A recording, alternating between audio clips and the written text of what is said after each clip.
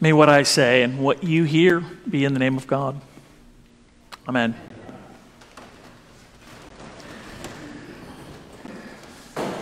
Let me just say parenthetically that the Revised Common Lectionary has 2 tracks, and I'm really regretting picking track 1. The lessons today in particular are so disparate that there's just no way for me, I couldn't figure out a way to reconcile them and sort of unify them into some coherent package that could be a sermon. Do I preach on the Old Testament? Do I preach on the Gospel? Do I preach on Hebrews? And actually, I did preach on divorce. I preached on it from my perspective as a divorced priest. And it was in 2012, and it's on YouTube. It's on our YouTube channel. If you just go to YouTube and you type in, "I'm a priest and I'm divorced," I did this morning. I come up, it's number 2, right after a horror movie.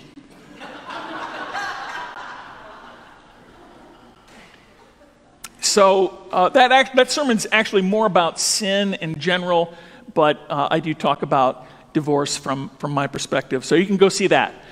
So I've decided to preach on Hebrews, the letter to the Hebrews. The author is debatable.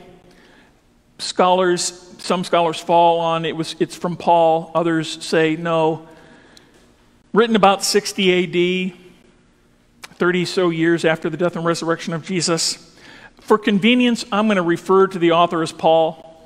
I'm going to sort of opt that way. But let me start this way, because this part of Hebrews sets up the whole rest of the letter. And the thrust of the argument is that Jesus, because Jesus is God and human, Jesus can be our great high priest. Now, that's all very Jewish language because it's written to the Hebrews. Okay, so it's very Jewish language. Let me bring it into the sort of here and now. I think how I would translate that today, I would say, because Jesus is God and human, Jesus is my personal Lord and Savior. And Jesus is my personal Lord and Savior. When I say that, I'm not sure what you hear. I can tell you that I don't mean the emphasis to be my, as in it's all about me. I mean that I know a person whose name is Jesus. That I came to know this person. God, at a time in my teenage years, this is when it really sort of hit me through prayer and laying on of hands that God was no longer a concept, God was no longer an idea, God wasn't an all-powerful, distant creator who demanded or even deserved my worship. Through prayer and laying on of hands, I felt the presence of a person. The writer of Hebrews would say that he felt the glory of the Lord. I'll come back to that. Now, as an adult, as a priest in particular, this is not so true lately, but for the first few decades of my ordained ministry, I found myself challenged by the language coming out from clergy that the way they talked about God, the way they talked about Christ, so depersonalized it that it really challenged me. So they weren't challenging me directly, but it was indirect. And I understood and I understand a lot of why there was a push to sort of depersonalize the whole thing and talk about the Christ. Don't use the word Lord. Don't really talk about the Son too much. And it's all because of women's ordination. Women struggled for so long to be recognized as equally capable and worthy of being called to ordained ministry. And I get that.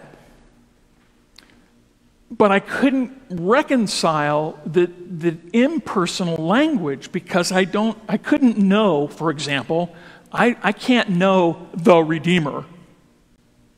I know Jesus who redeemed me. But to just talk about him as the Redeemer just struck me as something that I was no longer talking to a person. Now, shifting gears a little bit, so Jesus is my personal Lord and Savior because Jesus is a person. And a person is a human being. So I'm going to let that sink in a little bit because that should blow your mind. But that does get at the very heart of Trinitarian theology. In the Old Testament, and I did this morning, I did a search of the NIV in my pocket Bible, in my iPhone. I searched for "no God." There is one occurrence of "no God" in the book of Job. And it goes like this: "The dwelling of an evil man is the place of one who does not know God." So the context is really not, here's how to know God, or we can know God. It's still very impersonal. I also looked up knowledge of God. There is one occurrence in the Old Testament of the phrase knowledge of God. And it's in Proverbs chapter 2, verses 3 and 5. Indeed, 3 through 5. "Indeed, if you call out for insight and cry aloud for understanding," skipping a little bit, "then you will understand the fear of the Lord and find the knowledge of God." The context, though, is really find God's knowledge. Right? It's not knowing God, it's about knowledge itself as coming from God. So the idea of knowing God at some personal level is really foreign to the Old Testament. But that changes in a big way in the New Testament. The incarnation changed all of that. In the Gospel of John, in chapter 17, in Jesus' prayer to the Father, at one point he says, "Now this is eternal life, that they may know you, the only true God, and Jesus Christ whom you have sent." And Paul in Ephesians 4, writing about the leaders of the church whose purpose is to build up the body of Christ in the unity of faith and knowledge of the Son of God. And if that sounds just a little bit impersonal, Paul brings it strikingly home in Philippians chapter 3, verses 8 through 10. "I consider everything a loss because of the surpassing worth of knowing Christ Jesus my Lord. Yes, I want to know Christ." The New Testament presents a whole new worldview from the Old Testament. It is now possible to know God through the Son, through Jesus, because we're talking now about a person. Jesus is fully God and fully human, and because of this, humans can know God and be known by Jesus. And this understanding is absolutely vital to the writer of Hebrews. If Jesus does not rule creation as the Lord and true human being from heaven, then he cannot be our great high priest. Or to put it another way, he cannot be our personal Lord and Savior. So in Jewish language, this is the argument that the writer of Hebrews is making. And it's not so much an argument, it's not like he's not writing like St. Augustine or the early church fathers trying to explain how it is that Jesus could be God and human being. It's just, here it is, but it's now in very, very Jewish language. If you're going to write something to the Jews, you're going to preach a sermon or whatever to Jewish Christians, you want to convince them that Jesus is superior to the Torah, probably the first place to start is to make sure they understand that Jesus is the Creator God.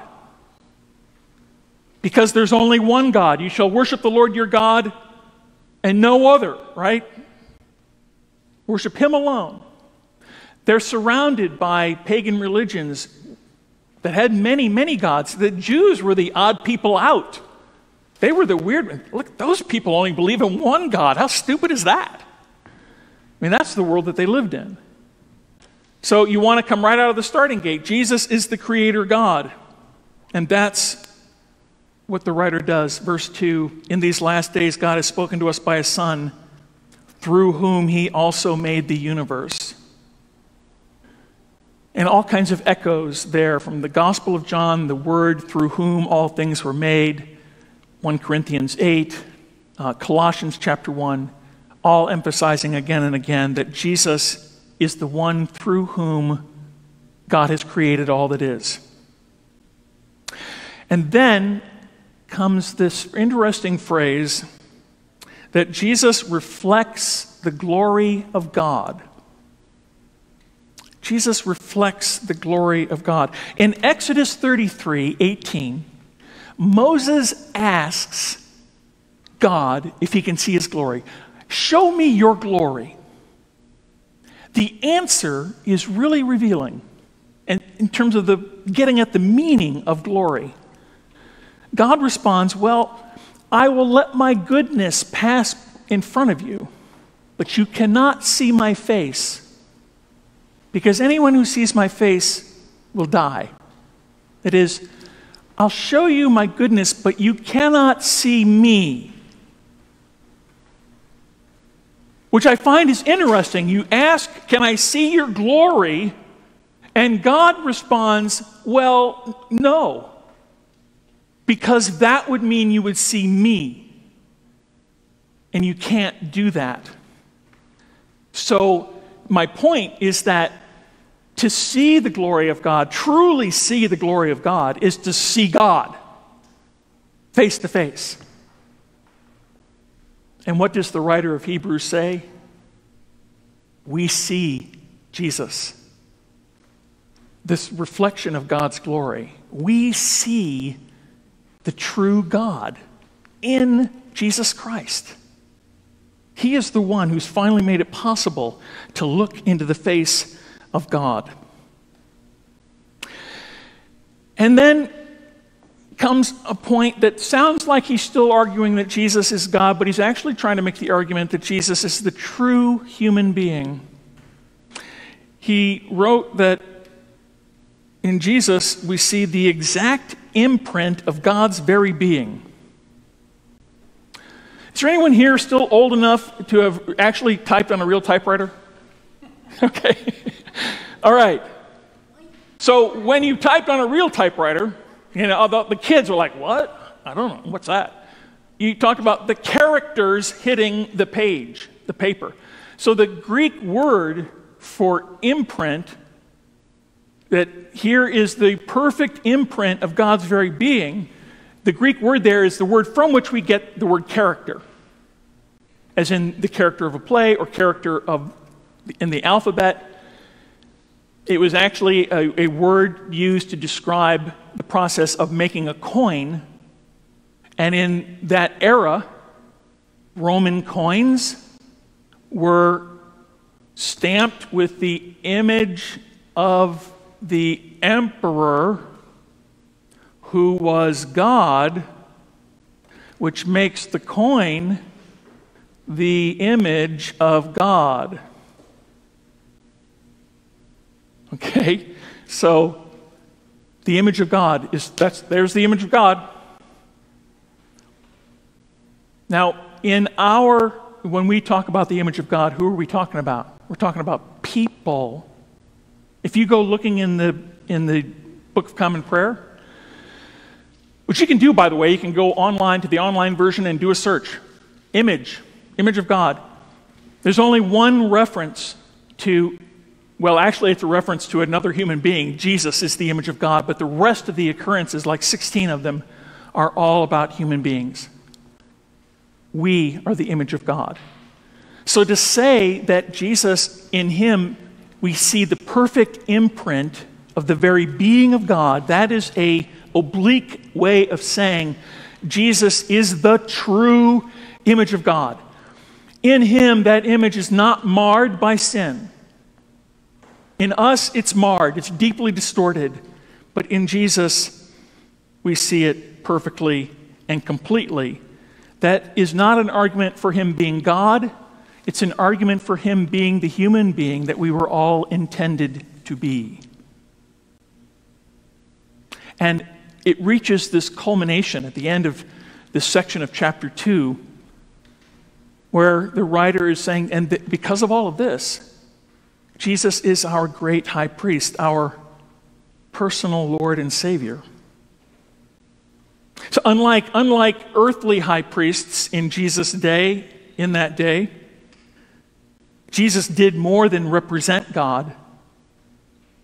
Jesus was God. And unlike the human priests of the day, flawed, sinful human beings that they were, who could only enter the Holy of Holies once a year on the Day of Atonement, Jesus is the true human being who suffered and therefore knows firsthand what it means to be like in the real world and is able to be in the Holy of Holies forever and ever, to be our mediator. This last section of Hebrews chapter 2, verses 16 and 18, let me read to you quickly N.T. Wright's translation.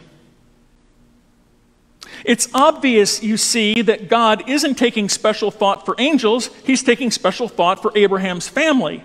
That's why God had to be like his brothers and sisters in every way, so that he might become a merciful and trustworthy high priest in God's presence to make atonement for the sins of the people.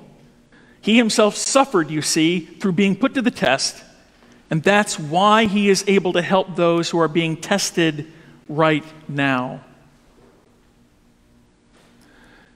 And ever since the first arguments were made that Jesus is both God and human being, humans have tried to get out from under it. Well, he's really only God and he's not human. Or he's human, but he's not human, he's only God. Or he's not God, he's only human. Or he's some sort of, hybrid of all of that.